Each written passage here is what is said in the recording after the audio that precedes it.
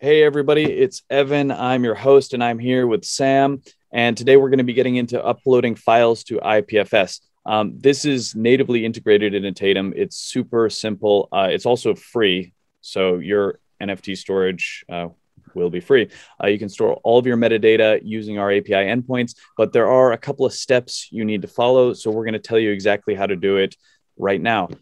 So the basic idea is you need to upload your data, your metadata, whether that's a picture, a video, an audio file, or whatever it is, whatever is going to be connected to the NFT, to IPFS using our API endpoint. Then you need to create a JSON scheme which references that uploaded file. Then you need to upload the JSON scheme to IPFS. And that is what you will connect to your NFT when you mint it. So Sam's going to show you how to do it. It's pretty easy. Let's get into it. Thank you, Ivan. Hey, guys. As Ivan said, today we're going to show you how to work with IPFS and NFTs. So what's important for every NFT is the metadata, which are uniquely describing what the NFT actually represents. It could be image, it could be video, it could be audio, it could be whatever you want. You just need to include these data somehow to the NFT, to the blockchain. How is that done? Most of the projects are currently using IPFS as a decentralized storage on the blockchain, where you actually store your content. It could be image or whatever else. And this content is pinned to another file stored on IPFS, which is the metadata file.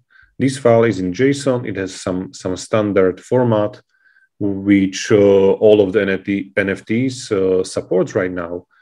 And this link to the metadata file you are storing in the IPFS is actually the one you are attaching to the NFT. So there is multiple, let's say, hops there. NFT points to the metadata JSON, and metadata JSON points to a content you are actually attaching to the NFT. So there are two steps in this hierarchy. So let's just do it. Let's do the upload of the image, and let's do upload of the metadata and mint the token with that.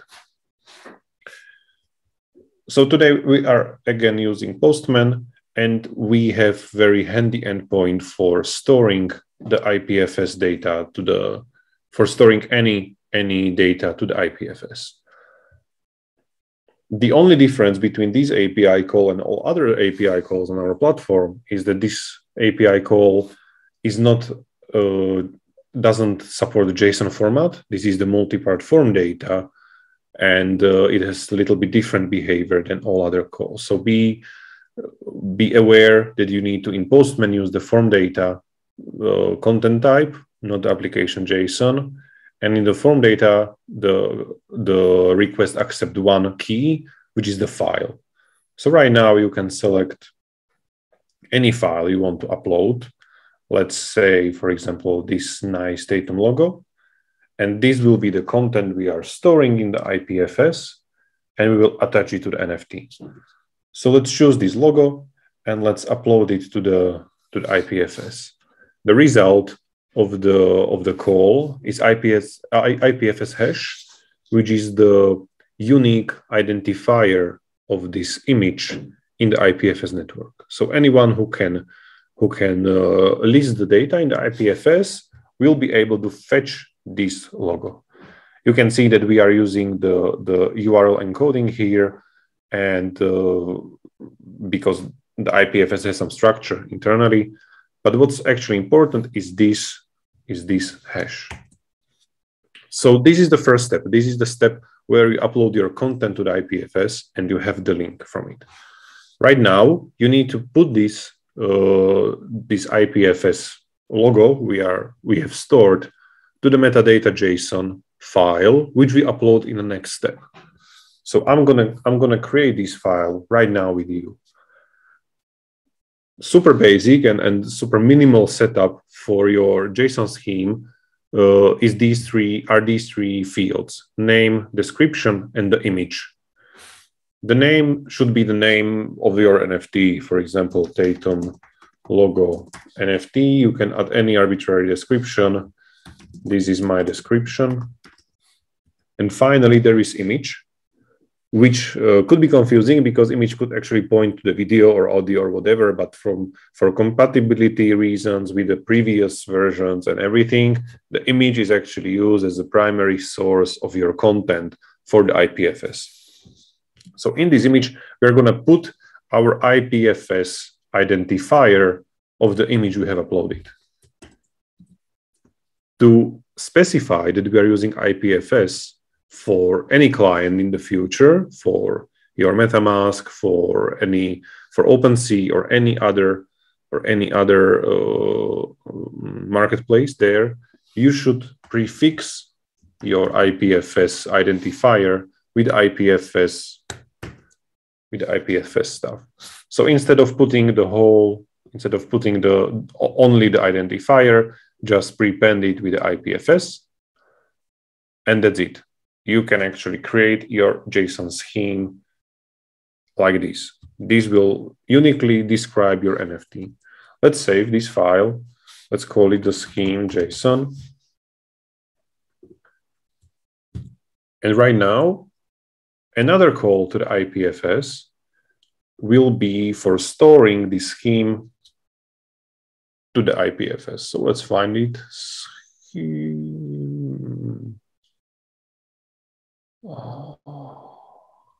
It's here.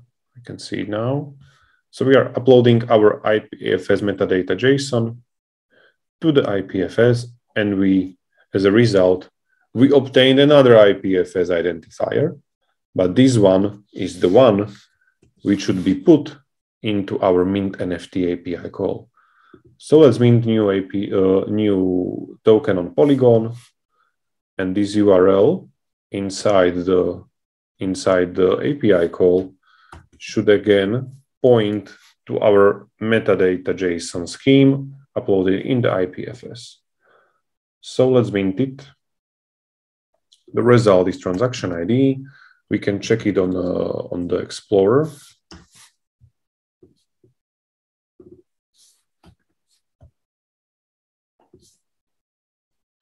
We can see that the token was minted. We can't see right now the URL the token was minted with. But if we log into the OpenSea, import our collection and display this token, this unique token we have minted, we would actually see the image fetched from the IPFS automatically. If you want to read the data from the IPFS, we have the get endpoint as well. So we can actually grab the IPFS identifier and we can call get data and read the data, read the JSON scheme from the IPFS. And the result should be the metadata JSON. The get could be a little bit slower. It depends on how fast the IPFS actually syncs internally between the nodes, the data. So it could take a little bit more time. So we can get the data from the IPFS. We hit the send, and we see the JSON scheme we have uploaded there. That's it, guys. Thanks a lot. So that's all there is to it. So that's how you upload your data to IPFS. Again, it is free through our partnership with NFT.storage using Tatum, just 2 API endpoints, and you can do it.